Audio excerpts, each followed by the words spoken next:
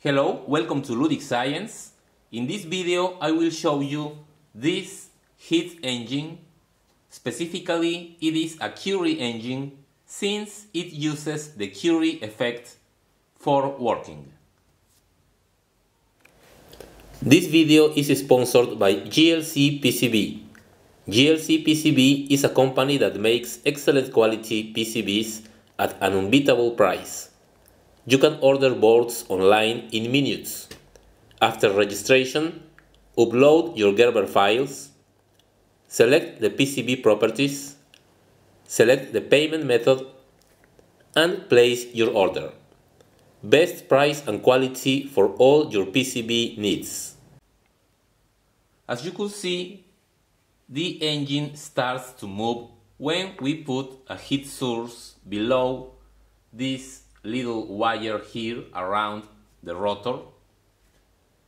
The rotor can move freely. It just rests on the tip of a needle. And here we have a neodymium magnet. The wire is nickel wire, and what is special about it is that it loses its magnetic properties at a relatively low temperature. I took the nickel wire from the heating element of a soldering iron. You can also find it in hair dryers or bread toasters.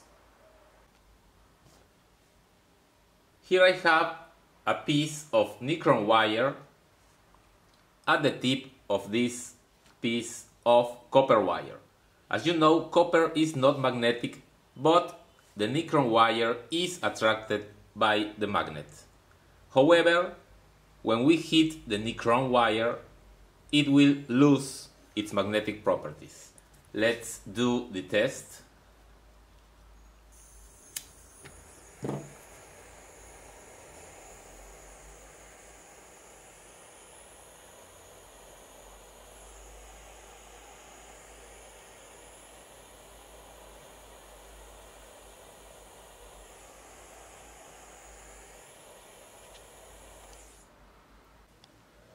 All ferromagnetic materials lose this property at a certain temperature known as the Curie temperature.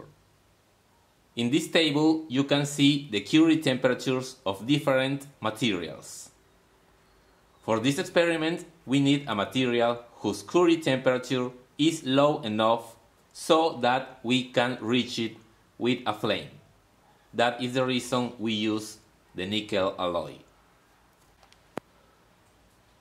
The center of the rotor is 3D printed. I added these copper wires here, which are non-magnetic, and this metal cap is just the positive terminal of a AAA battery.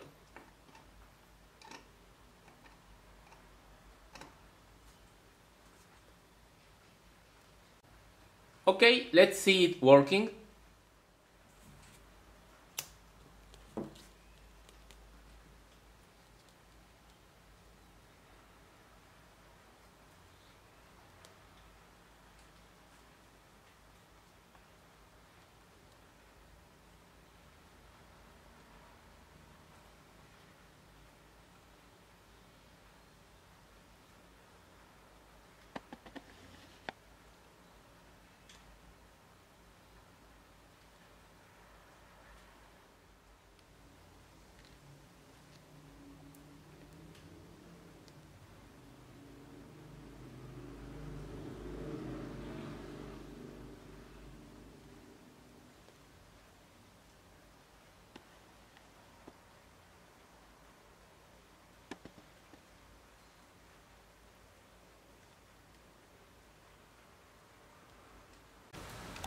Okay, there you have it, the Curie effect engine. I hope you liked the video. If that is the case, please consider making a donation on Patreon. Thanks for your visit and see you in the next video.